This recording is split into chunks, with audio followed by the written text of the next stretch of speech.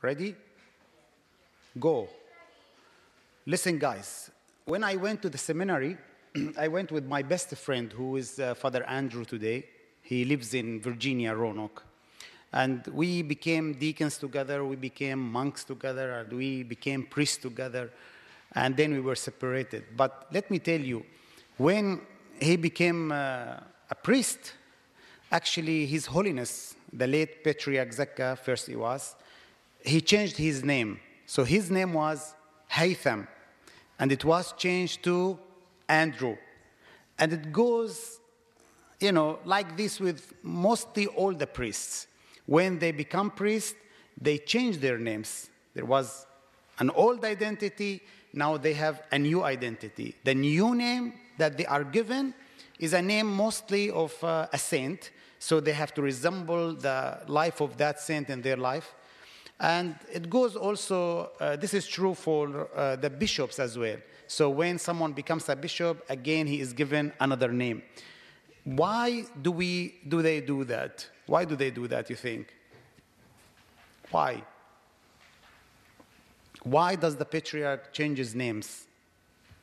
Wouldn't it be just better to know the guy with his first name and, his familiar name? They change them. Okay, go on. Yes, please. Oh, fantastic. Start, of a new beginning, right? Great. This is what happened also with Jesus' disciples. Actually, most of them had Jewish names and Greek names. So, for example, Simon, he's called Simon what? Peter. Simon Peter. So Simon is the old name, Peter is the new name. And it goes, like this with, for example, Paul. What's the original name of St. Paul? Very good. And what's the original name of Abraham? Bravo. You are doing very good Bible studies. What's the name of Sarah, his wife, the original one?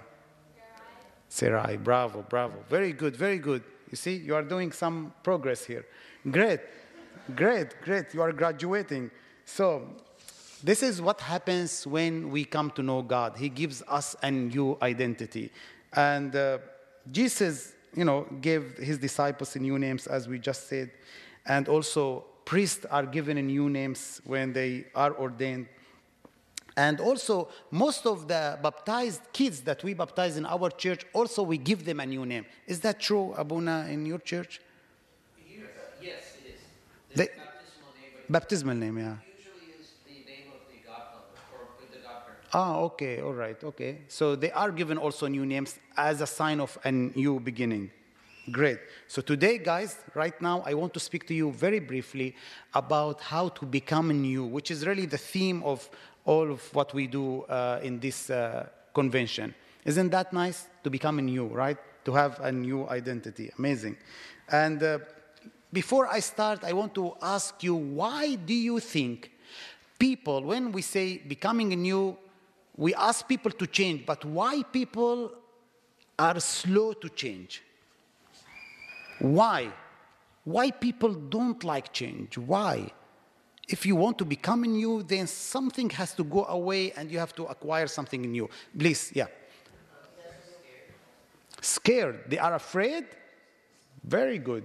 That's an answer. So they are afraid. But they are afraid of what? Yes. People are comfortable with what they have. They don't want something new. Great. So they are afraid and they are comfortable. But let's start with the afraid. What are they afraid of?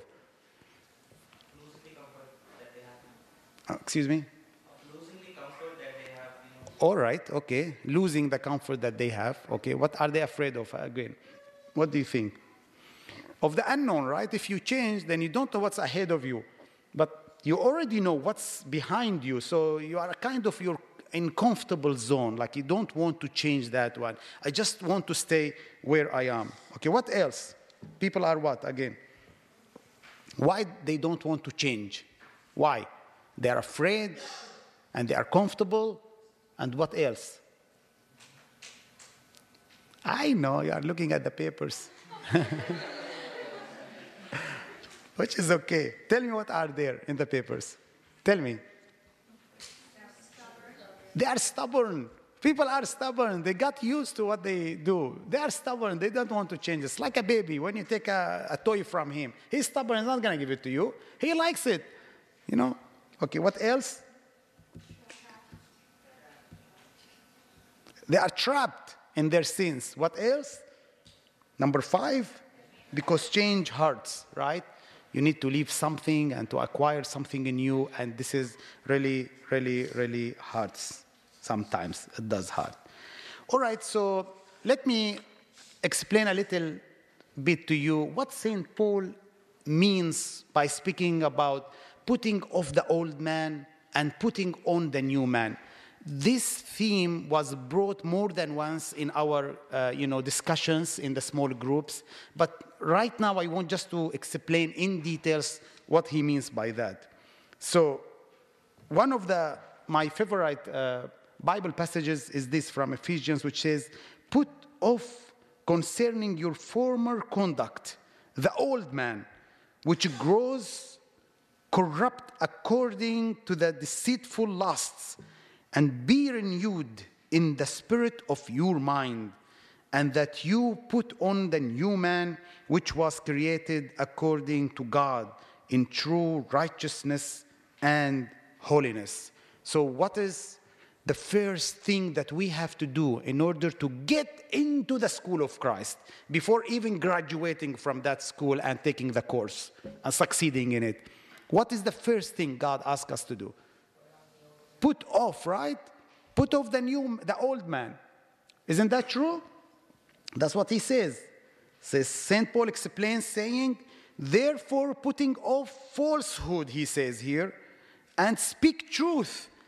So number 1, I have to be honest about who am I, all right? About my reality, about my truth, and to speak the truth about myself before I ask God to change me. Because God will never, ever be able to change me until I stand up and say, "Lord, this is who I am, and this is who I want to be. This is who I am. This is my reality. I don't lie at you. I will not lie at you." That's the first thing that God requires from us in order to then take the course in Jesus' school and graduate from that school. You like graduation? Did you have a party at your graduation? Is it nice to succeed, to do well, to work hard, and to be rewarded? Isn't that beautiful? But it is the same with us and Christ. God expects us to go and get that course in Jesus' school. I'm going to speak about it now in a minute. Then he goes on to explain, "But now put them all away. Anger," we said, "wrath, malice, slander, and fool talk. Do not lie to one another, seeing that you have put off the old person with its practices." So if you are still getting angry so easily with your brothers, you should have a question mark about what kind of faith you have in God. Whether you are succeeding in Jesus' school, whether you are really going to be graduated with an A+, or what is the lowest one? F. And then he says, wrath, malice, lying, slander, and fool talk. Even the fool talk that goes on sometimes between you and your friends, St. Paul says you cannot do that when you are taking that course with Christ in order to graduate, with an A+. You can't do that. In Jesus' school, you can't. You are either a disciple, you are a student, in Jesus' school, or you are not. You are either going to graduate or you will fail. My prayer that all of us will truly graduate in Jesus' school. So the old person, as I put it for you there, is the old bundle of attitudes and emotions and practices that I used to be. That's who I was before graduating from Jesus' school. Isn't that beautiful? That's what God wants us to put off. Okay. And then he says, well, put on something else. But before I speak to you about putting on something new, let me tell you about someone who put off something and put on something else. He's a great saint called St. Augustine. Have you ever heard of him? Anyone heard of St. Augustine? Raise your hand, and you will gonna be given $1 million. No, raise your hand. Let me see. Okay, very good. St. Augustine, guys, thank you very much. Most of you have heard of him. He is one of the greatest saints in the church. You could be like him if you just follow what he did. Not in the putting off the old man, because he did lots of bad stuff, but in how he put on the new man. And listen to his story. This guy was born at a time when Christianity was widespread, and I guess he was born in the 4th century.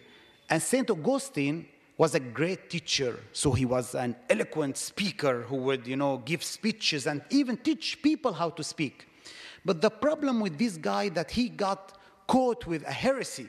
So he did not follow Christ, but actually there were lots of other heresies around. Heresy means the wrong teachings about Christianity and about God and about heaven.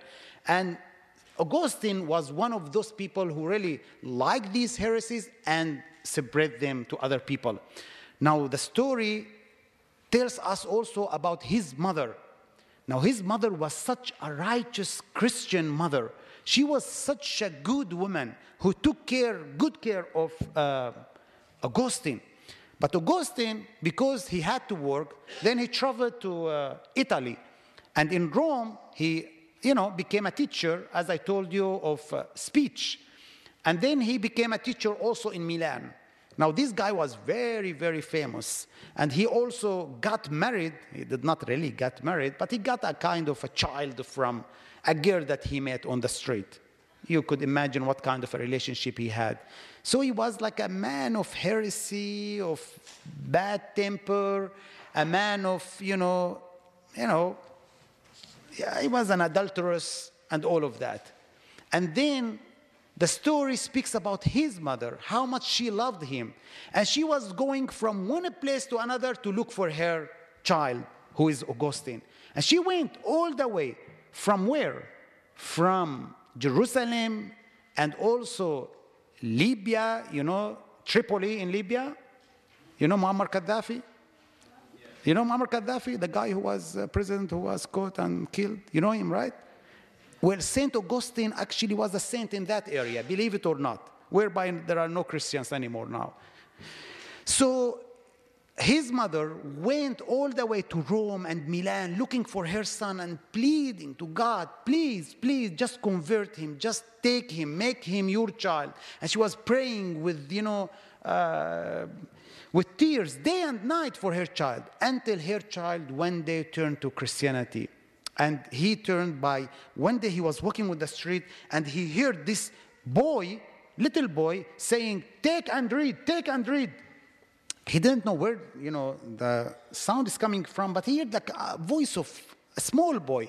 So he took the Bible and read. When he read in the Bible, he met the person, the wonderful Jesus that we have. And he was converted and he became Christian. He became Christian, but he became a very big thinker. He is the one who spoke to us about original sin. Does any one of you know what is original sin? Did you hear about the phrase original sin? Raise your hand. Fantastic, beautiful, amazing. Okay, great. This is actually coming from St. Augustine. He is the one who started thinking about original sin and putting it in that form. Anyway, St. Augustine then came back to Tripoli and he became the bishop there. God changed him, and he was changed when he was old. He was, I guess, 33 years old. He wasn't like a child. But even if you are that old, God is never away from you. You can change any day, any time, at any stage of your life, and God will so much be pleased in you. Let's go back to our handout and read here what I put for you. Putting on the new person. So putting off the old person and putting on the new man, the new person. So in Jesus' school, you are renewed, so you put on the new person. St. Paul says, put on then as God's chosen people, holy and loved, compassion, kindness, lowliness, meekness, and patience. That's what you need to put on in order to become a new creation. But what are the requirements for graduation? That is the question. What are my requirements? There is this beautiful parable that Jesus told about a wedding feast. And here, how it goes. One day, Jesus told this beautiful story called the parable of the marriage feast. The marriage invitation was thrown open to anybody who would come. But then Jesus says, but when the king came in to look at the guests, after sending his slaves to get all of those people from the streets, he saw there a man who had no wedding garment. And he said to him, friend, how did you get in here without a wedding garment? And he was speechless. Then the king said to the attendants, bind him hand and foot and cast him into the outer darkness. There men will weep and gnash their teeth. What is this wedding garment that Jesus or the king looked for when he came to check his guests on his banquet? That's a wedding feast. And the wedding feast here means actually the kingdom of God, when we meet God face to face tomorrow. And God expects all his guests in heaven to have that garment, the wedding garment on them. And that's really the new man that we have to put on. And listen to what I just wrote for you here. Many churchgoers today will be shocked when Jesus returns. They think it is enough to wake up early Sunday to go to Christ's school, but never leave their former life and get graduated.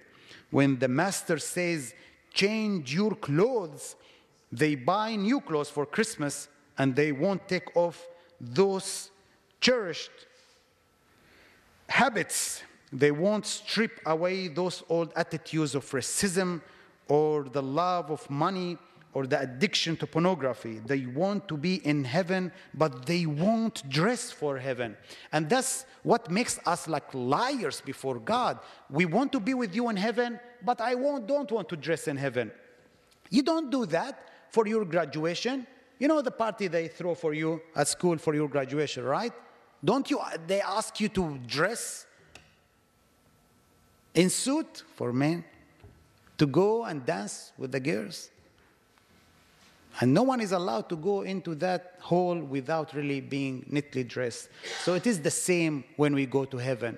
God expects us to have a garment of righteousness, of holiness, of love, of patience, of forgiveness, of long suffering, of a sacrificial life. Without it, you cannot go and meet your Lord.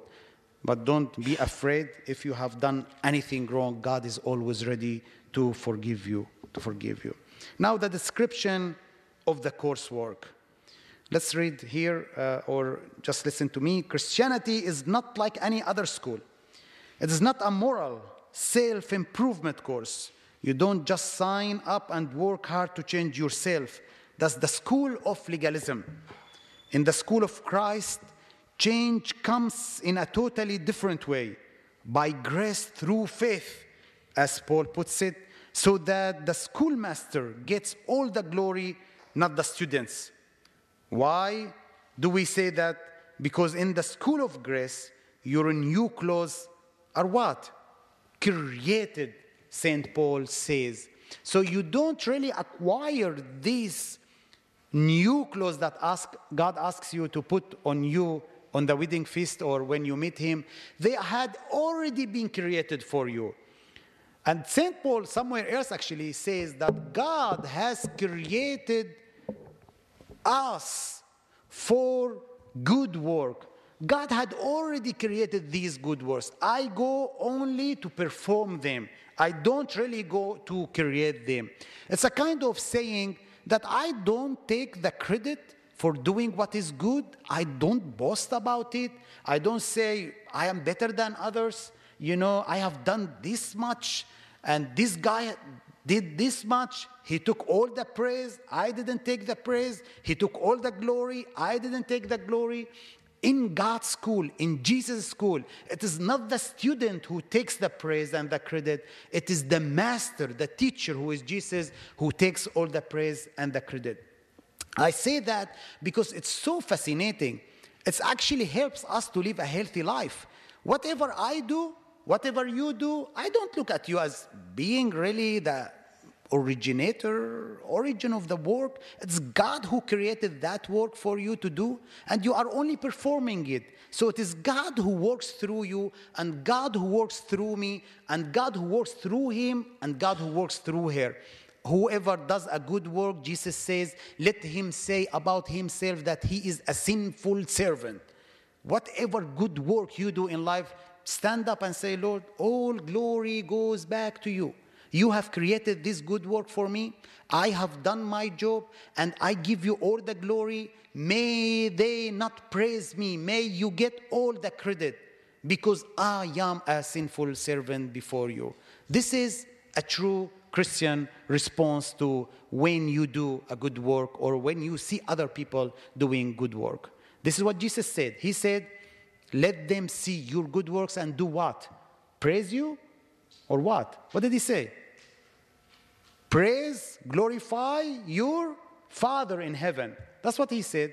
That's what he expects you to do as well. Not to concentrate on yourself, but on God himself. All right, guys? Isn't that beautiful? Great. So what am I supposed to do? If these works have been already created for me, what am I supposed to do, Abuna?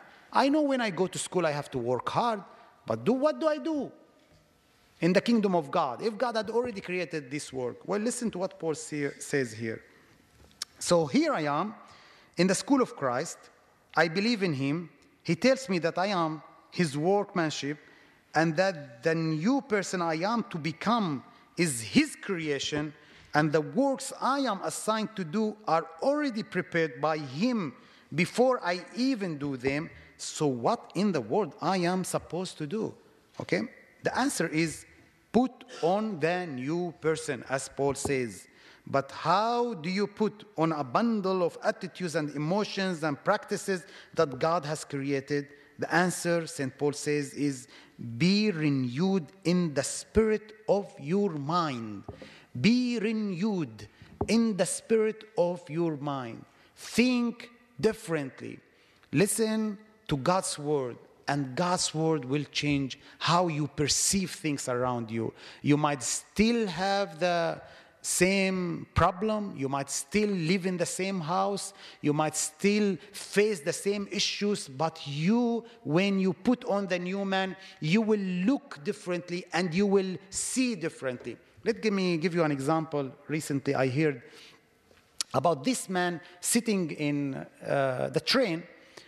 Do you have a metro here? We have a metro in DC. Do you have a metro here? Great.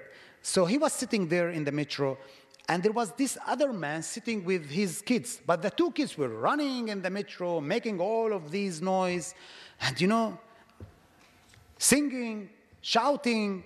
And the guy was just, his head was in between his hands, and he did not move.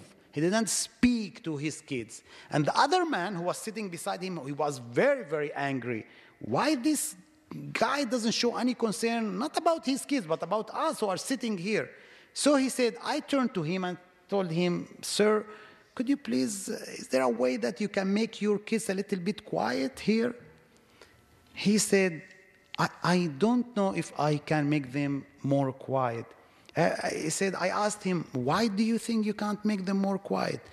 He said, well, I just came from the funeral of my wife, and these kids lost their mother. They don't know how to express it. They are running around, shouting, singing, crying. Me sitting here still, I don't know what to do.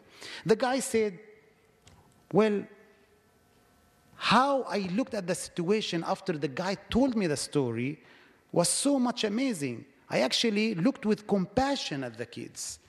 And what, had been happening, the noise, I couldn't hear it anymore. I started actually to feel so much sorry for them. And I had mercy on their situation. And this is what happens when you meet God. You might have the same situation. You might have the same annoying cousin that you have in your life. You might have the same annoying teacher in your life. You might have the same annoying dad that you have in your life. But when you know Christ, you would look at them differently because you are changed. You know a different story that they don't know. You know Jesus and they might not know him, and you are called to live accordingly. Isn't that beautiful? That God changes our perspective. Isn't that beautiful? I think you are saying yes right in your heart. Thank you very much. Okay, guys. So how do you become renewed in the spirit of your mind? The answer is to fill the mind continually with truth about spiritual, eternal, heavenly reality.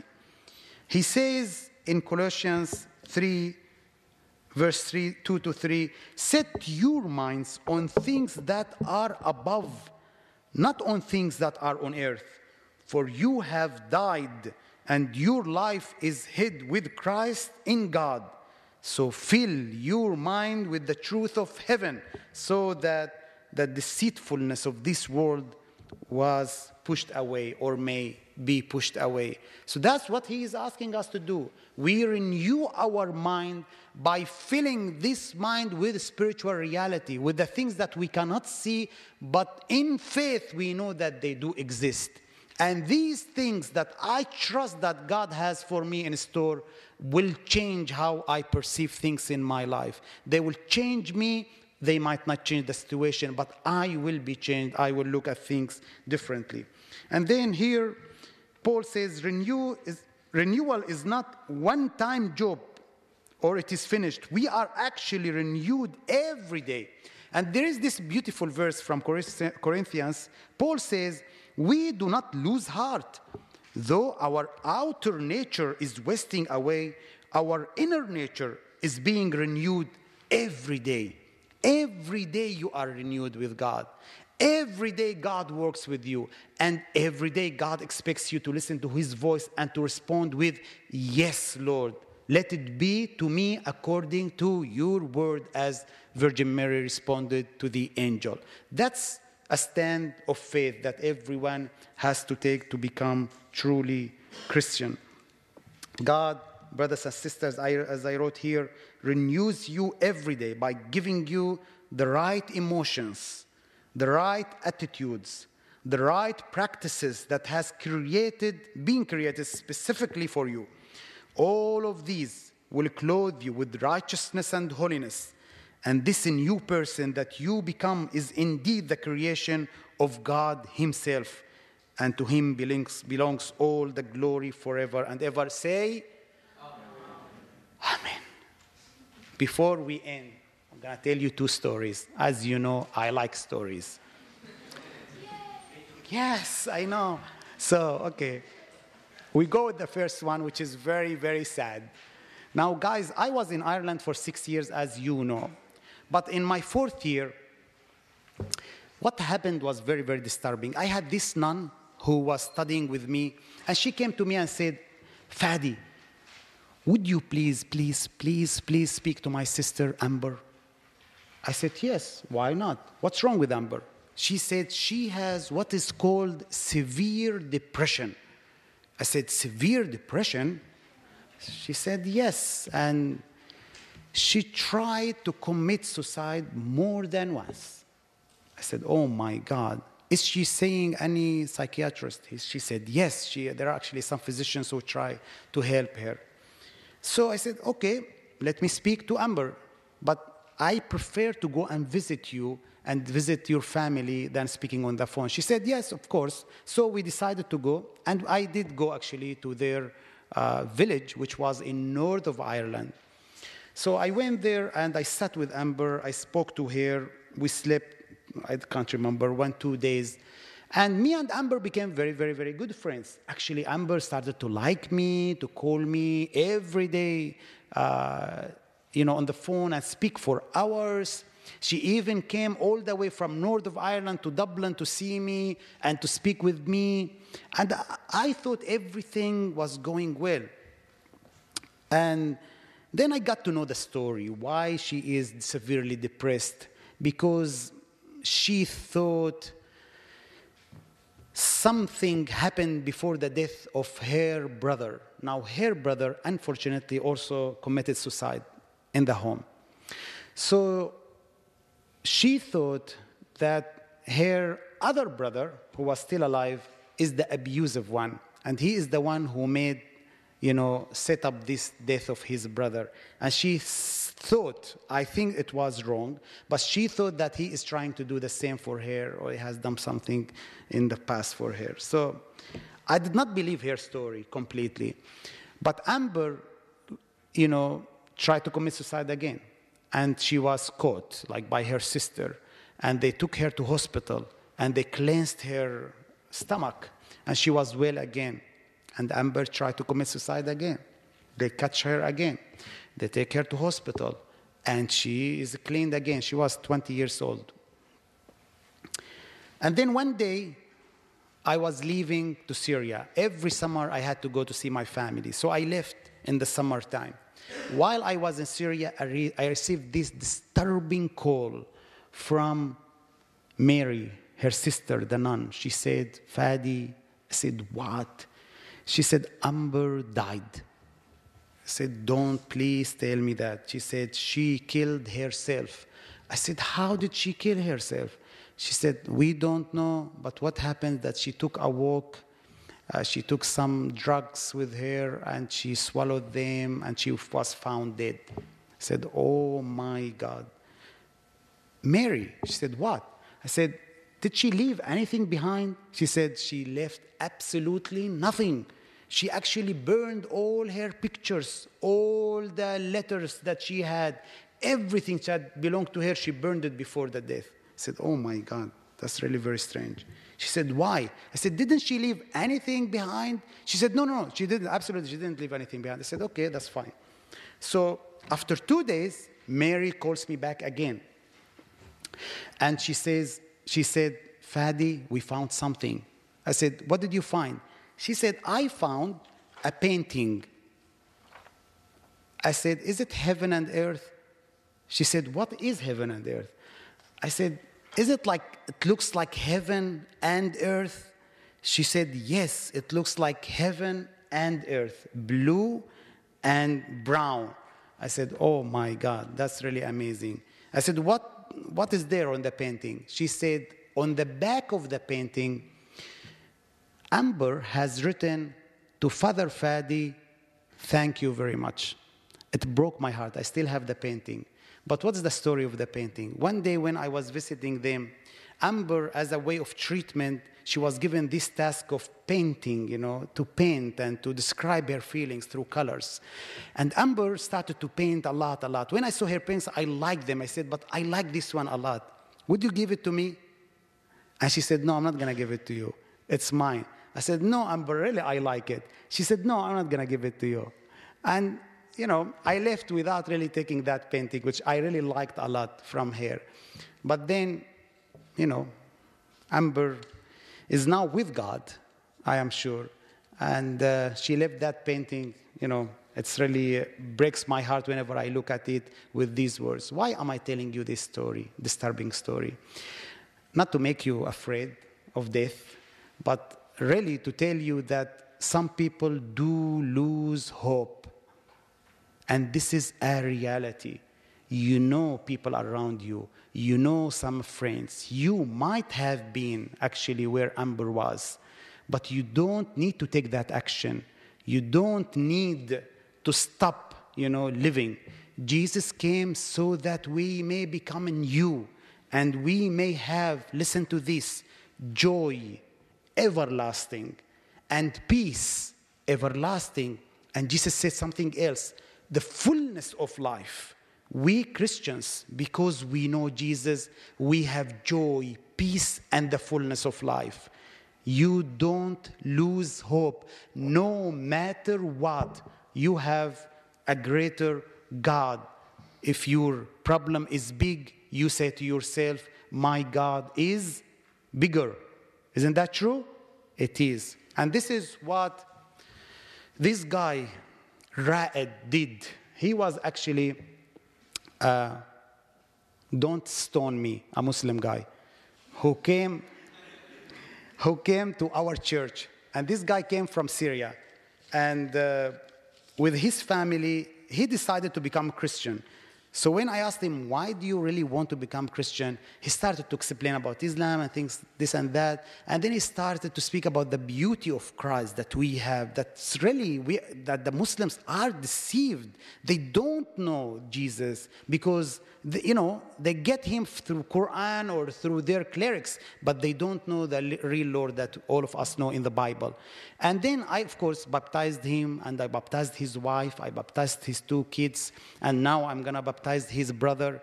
So all of them are becoming members in our church. But the good thing, the beautiful thing about Rad is this. He is there every single Sunday. He comes first to church. Now, believe it or not, he reads Syriac. Abuna, how about that?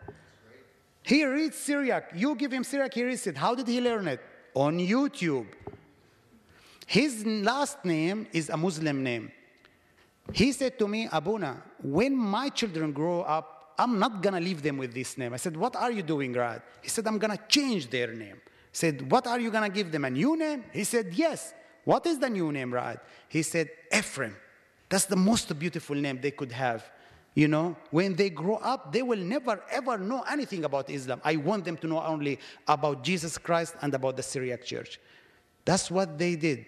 And even Ra'ed, started to attend our Bible study, and he rarely missed any Bible study.